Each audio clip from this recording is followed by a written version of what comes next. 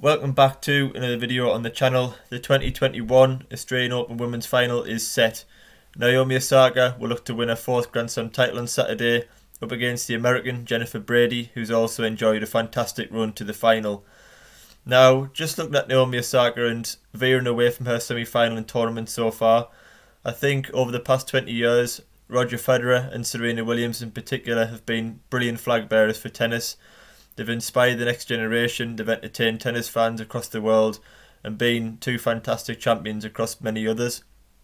But I think with those two especially reaching their retirement at 39 years old, I think tennis needs new players to come along, have new champions and new players to do what Serena and Roger have done, inspire the next generation, entertained people across the world. And I think at the moment across men's and women's tennis, there's nobody doing that better than Naomi Osaka.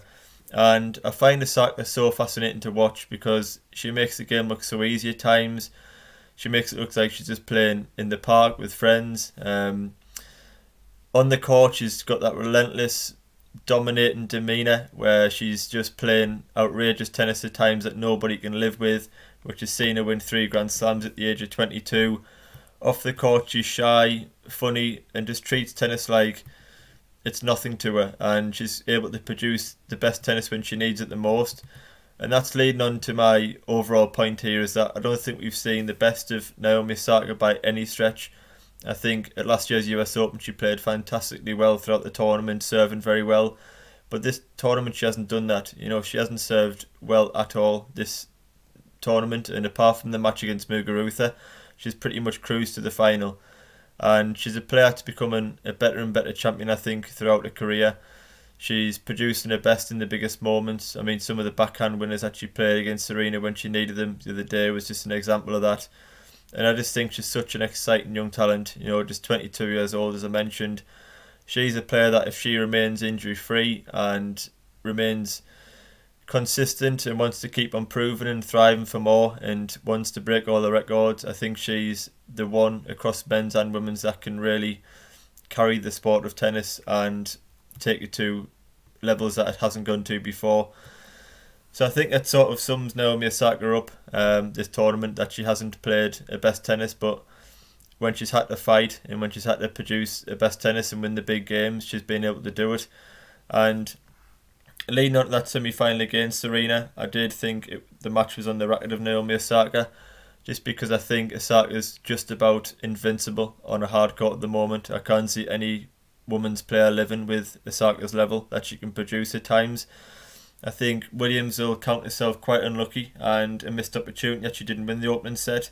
Osaka was nowhere near at her best in that opening set. I think she did perhaps struggle with the early nerves, and Serena got the early break and it looked like it was going to be a very interesting match.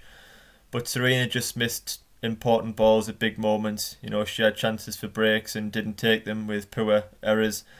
And you can't do that against Osaka. You have to capitalise and nick that opening set if you can and hope that Osaka doesn't find that extra gear. But once Osaka took the opening set, it was going to be a long way back for Serena, and Osaka really went for it in that second. As I mentioned, found some unbelievable backhand angles to just take apart Serena's defence. Matched that with the forehand. She found a few first serves in the second set and a couple of aces. And it all looked very easy for Naomi Osaka in that one, and it always seems to look very easy for Osaka, and it never looks like she gets out of first gear or she's ever really flustered or under any pressure. She just seems to be so relaxed at the moment in her head. She's confident of what she's doing, and I think she knows in her own game that if she produces somewhere near her best, that she's undoubtedly the best player in the world by quite some way. I predicted Osaka to win this tournament pre-tournament, and before I've even mentioned Jennifer Brady, I can't look past Naomi Osaka, and I think she's the favourite for every single hardcore tournament that she competes in, especially with the level that she can bring at times. But moving on to Jennifer Brady, who I said when she reached the quarterfinals that I wouldn't be surprised if Brady went on and won this tournament, but that was sort of believing that if Osaka dropped out the tournament, which obviously she hasn't. So now I see it very difficult for Brady, but Brady's got a huge game and she's very suited to these fast hard courts. She won the title in Cincinnati last year. She done well at the US Open, which I think she lost out to Osaka actually in that tournament, but She's had some good wins this week, Jennifer Brady, beating the likes of Donna Vekic. She beat Jessica Pegula in the quarters, Carolina Muchova in the semis. The semi-final against Muchova didn't quite live up to expectations in my opinion. You know, it was a very scrappy opening set which Brady managed to steal. The second set was probably the best level of tennis that we got in the whole match with Muchova. I think she made just one unforced error in the second set. She served very well, used the variations, got that very nice all-round game to watch Muchova, and she was incredibly good in that second set. And at that point I thought the momentum was with her and she might go on to win, because she had come back from a set down a number of times in this event. But I think Brady was clever in set 3. She realised that she was making too many unforced errors in those two openers, and in the third she just looked to extend the rallies, get much of a deep back in the baseline, and just wait for the short balls and Brady to unload. And that's what she done. I think in the first two sets she was probably guilty of trying to win the points too early and looking for the lines and just trying to hit winners for fun, which didn't quite work, and she quickly unravelled in that second. But in the third, as I say, she regained her composure, extended the rallies, and just hit a bigger weighted shot than Muchova, and did eventually get over the line in that one to set up this final against OSAKA. And I think if Brady wasn't up against anybody other than Naomi Osaka, I would give her a big chance of winning this one, because as I mentioned, she does have the big ground strokes on forehand and backhand. She's a good solid returner of serve. She's got a very good first serve of her own, which she hasn't found consistently yet, so that could help her in the final if she was to find that. But I just think Naomi Osaka does everything better than Jennifer Brady. It's just about finding that consistency. As I mentioned, Osaka's serving, I think she serves something like 50% of her serves against Serena Williams and still managed to come through in straight sets, which tells you how well Osaka's playing. If Osaka finds her first serve, then I don't see this match going a distance at all. Osaka's a fantastic returner. Her backhand's becoming as good as her forehand. They're both as ruthless and destructive as each other.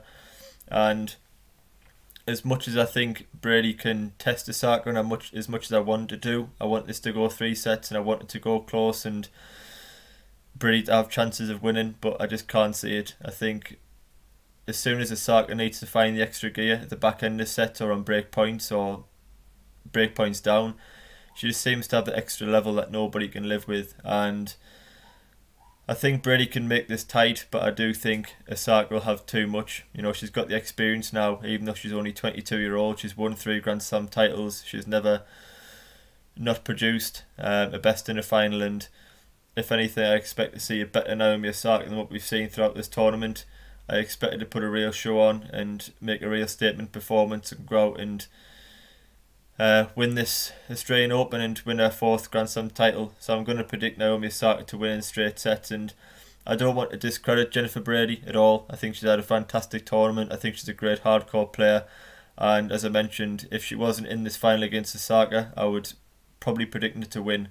You know, I think she's played very well and overcome some tough deficits and some tough matchups in this draw, but I think Osaka's on a complete different level to every other women's player in the world, especially on a hard court, and that's why I predicted a pre-tournament, so I have to stick with her. And I think if we see the best of Naomi Osaka, we could see a real statement and stunning performance to win a 4th Grand Slam. But please leave your predictions for the women's final in this comment section below. I have also previewed the men's final, Djokovic against Medvedev. If you do want to check that out, that's already on the channel. Please leave a like on the video, and if you could subscribe, it is much appreciated as well. So thanks for watching throughout the tournament, and I will see you for the final review.